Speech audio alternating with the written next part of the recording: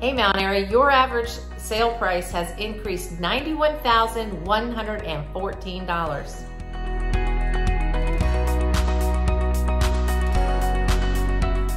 Hi, I'm Denise Fox with the Fox team and RE/MAX, and as we head into the weekend today on November 12th, 2021, I wanted to reflect back to the fall market of 2020 and see how it's comparing to this current fall market.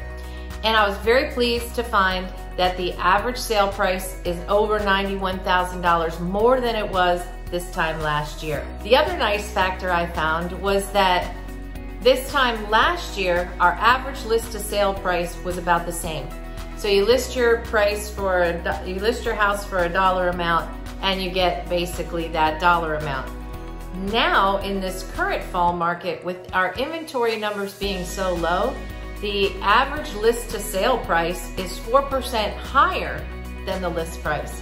So that's fantastic times two. That leads me right into this week's numbers, saying that there are 21 homes that you can walk in and buy, super low. In there are no townhomes for sale.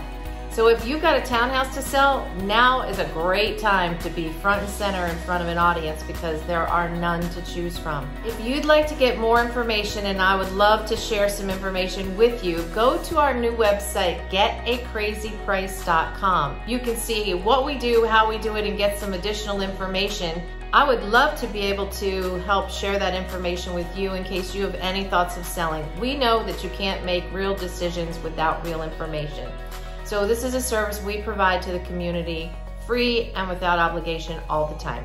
So by all means, check out our new website, getacrazyprice.com, and I hope to be speaking to you one day. Remember, no one knows more about your community than your neighbor. Have a great weekend, Mount Airy.